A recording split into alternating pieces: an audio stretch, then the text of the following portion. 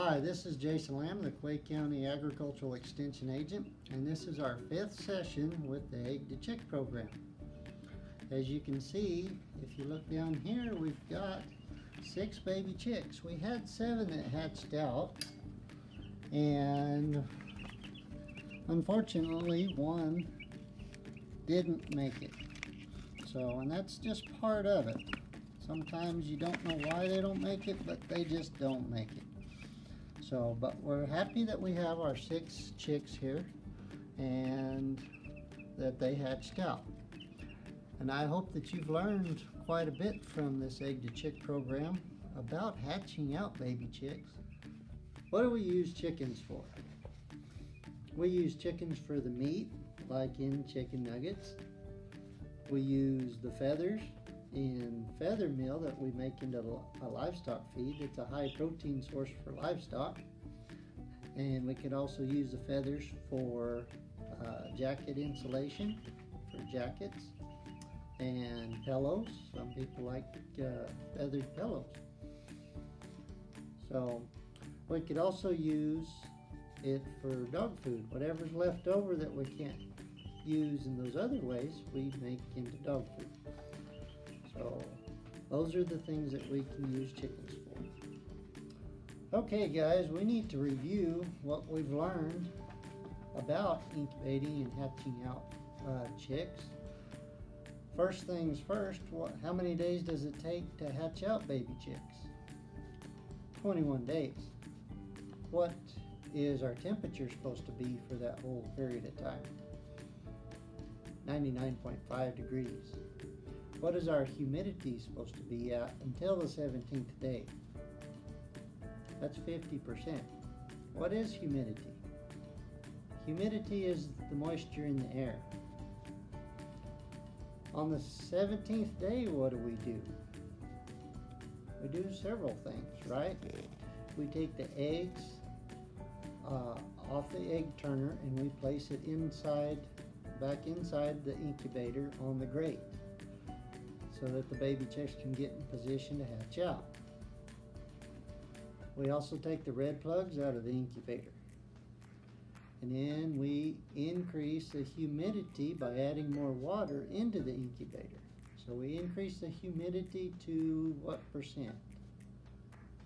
75%. And that goes up until the 21st day. Okay? Now, let's review some of the parts of the eggs that we learned. Alright? What protects that baby chick? The shell. The shell protects that baby chick. Alright? What is the plastic-like film that's right inside of that shell that holds all of the water in? Okay? That's called the shell membrane, right here on the inside of that egg, right? That's the shell membrane. What does the baby chick use as a food source? Right, the yellow yolk. That's their food source. This blue stuff, right, there's an outside layer and an inside layer. What is the big term that we call that? It is called albumin. Albumin. Okay?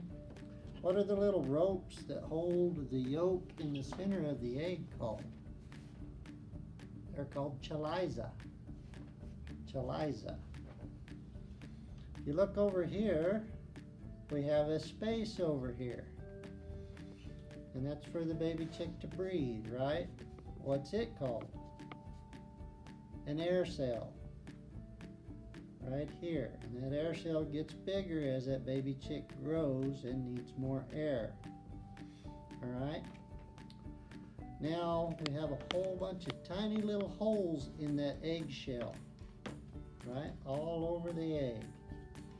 And they allow more air to go in. What are those tiny little holes called? They're called pores. Right? And they're so small that they don't let liquid out, but they can let air in. Okay? What is the spot, the little red spot, where the baby chick resides when it first starts developing? What's it called? It's called the blastoderm. The blastoderm. Okay? And that is the parts of the egg. Some other things we need to review. Do we have to have a rooster in the pen to have baby chicks? Yes, we do. And those are called fertilized eggs. So there has to be a male and a female in the pen to produce baby chicks. Can hens have eggs without a rooster?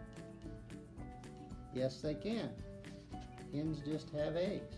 They lay eggs all the time. All right, why are there different colors of eggs? Well, that comes from the different breeds of chickens, or different kinds of chickens that are out there. There's larger chickens and smaller chickens and lots of different colors, and they all produce different colored eggs. And you saw that we could have blue eggs or green eggs, tan eggs, and white eggs are the most common colors that we see. What is the difference between the eggs that we get at the store and the eggs that we have here? The eggs that we get at the store are not fertilized eggs, and there's no rooster in the pen. So you'll never see a little red spot in those eggs. Eggs that we have here obviously are fertilized eggs. Another thing we need to talk about, remind you guys of, is salmonella. And salmonella is a disease that you can get that's like the flu, but it can be pretty bad. And what do you need to do to protect yourself from that?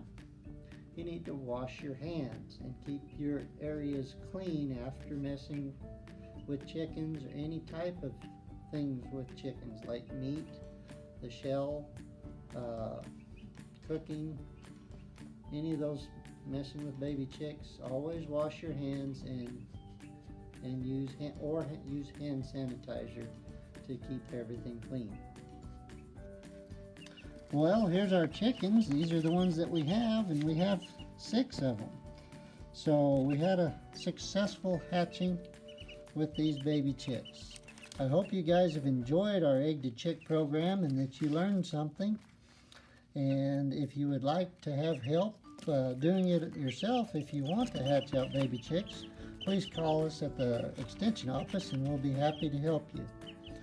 So this has been a program of the Quay County Extension Service with NMSU, and we thank you all for participating.